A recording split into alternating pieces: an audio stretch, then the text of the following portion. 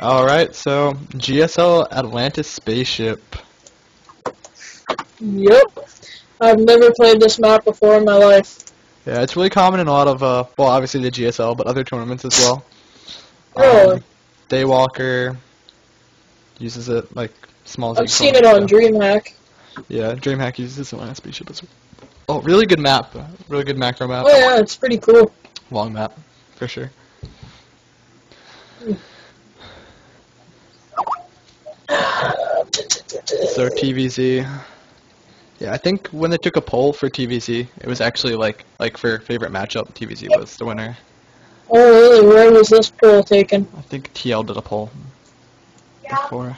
Team Liquid, right? Yeah. Alright. Double checking. Yep. Why do you think that's the case? I'm not sure. I mean, I think PVT might have won, or like PVZ, everyone force fast expands. So. Yeah. But anyway, let's get these introductions going. Alright, oGk Clan War Game 2.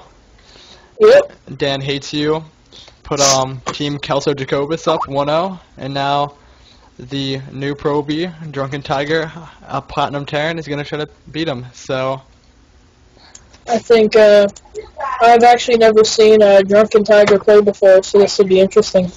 yeah, he's actually a former member of my old clan BLNT that Jacobus was in, and several other people. Oh, and was he any good? He was okay. He was about my level. We pulled a lot of you guys from BLNT, huh? Yep.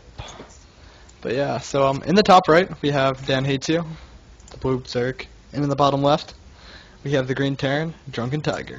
When you say it twice, it's better. I never actually did the formal introduction. I said I said who was playing. I didn't say where they were. I didn't say their colors. Whatever your religion is. Okay. I don't know anything about Judaism. So we see a barracks first coming out of Drunken Tiger. Standard. Relatively standard. You actually see command center first openings about equally as often in TVZ. Oh yeah. For sure, and it looks like Dan's saving up 300 minerals for that hatch. Yep, 15 hatch. Very, very standard against Terran. I think the only way to punish that is a bunker rush. Yep, for the most part. I love 2-racks games where they 2-racks and they do enough damage and then they double expand out of it and then it turns into a huge macro game. Oh well. Yeah, I bet that would be entertaining. Yeah, it actually happens more often than you would think. Tasia has done it. You watch a good amount of professional streams? Oh yes, all the time. Learn from the best? Oh yeah. So I think this will probably just be a standard 1-rack expand from the Terran player. Hasn't gotten any gas yet, so. One thing I've noticed about Dan Hates play is that like his overlords, he always sends them like really close to the opponent's base. Yeah. Oh no. Or has them rallied to odd places. I think that'd just be to sack it later just for low scouting, like if he's going 1-1-1 or he's going Banshee Hellion or whatever. Yeah, it seemed a little close to his base though, considering he was drone scouting. What build do you expect to see out of Drunken Tiger this game? Probably 1-rack to expand, and then we'll see if he chooses to go mech or into bio. Or possibly the Hellion Banshee. Yeah, I think that's what's really popular right now. Yeah. I'm not sure how much he practices though, or has been recently, so I'm not sure. Oh, I don't know him at all either. Familiar with that build. But yep, so Dan going for quick, or relatively quick 1 gas again to get wing speed, which he just started. This is a bit interesting, these Marines out in the middle of the map here. Yep, I guess trying to kind of take the watchtower, you know, we're not going to take it ourselves, we're just going to make sure nobody else can, just run back and forth. Just chill right there. Up. And then one brave Marine chooses to stay there by himself, keep guard. Oh, you can see that Marine just a little. I would send one over to the other side right now and pick it off. Yeah, I would definitely agree. And it looks like he's going to rally, send these 2 Marines in to go pick it off right here. Yep. Oh yeah. And this Overlord will die. That's a nice pickup. Oh yeah, very nice. It gets so annoying early game for Zerg. having overlords getting picked off. Oh, looks like 3cc from Drunken Tiger. Thanks for pointing that out, Winter. Yep. I should keep the production tab up, for God's sake. Yep. And 3cc is actually really, really standard. You don't. If I'm correct, you don't float that over to the third quite yet. You just use it to produce marine or SCVs and mules. Yep. Usually turn it into an orbital and then just use it for mules and SCVs for a while. Although, Dan is going for banelings, so this could be a little scary.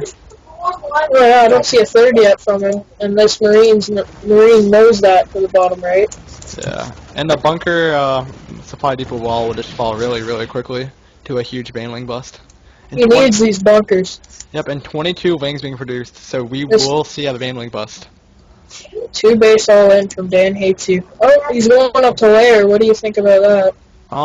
Possibly for baneling speed, but that's the only thing I can think of. I don't know, baneling Muta with a late third, maybe, but it seems a bit unconventional. Yeah, I'm not sure why he would produce so many wings at this time. Maybe he's going to go for an all-in. Yep, so we see the factory coming down, and we see a reactor on the barracks. Yep, most likely Hellions. Who am I kidding? I'm probably wrong on that. And we see all 4 gas coming down right now. Battle cruisers, it has to be. That's the only option. Oh, of course. But yep, it looks like we are going to see Heli and Banshee, I'm assuming. Oh, what are you doing with those Marines? What are you doing? What are you doing? Alright. Well, I didn't even waste any banelings on that. Yep, there's Marines running forward. Oh, I don't agree with all these bunkers. There's no Marines to even go in them. Yep, and Dan can just run in now, and I think he might be able to get the kill. But he's running him with the banelings first, which really confuses me considering he scouted numbers, and he just wasted it all on that bunker. Ooh, really bad decision. 3cc with 1 Rox is not suggested. No. He really needs those Hellions. Especially if you scout early gas. But yeah, barracks wall definitely would have been the right choice. And these Hellions won't do enough. And we should see the GG coming out from Drunken pretty soon. It's 2-0 right now. Yep. I don't see the point of making all these bunkers if you don't have anything to put in them. Yeah. I think the bunkers were a little too much. But yep, and all these wings are going to rally in. Even baneling speed's on the way if he chooses later. And that's GG, yep. And Dan puts Team Jacobus Kelso up 2-0. Team Jacobus Kelso. We're going to be like 5.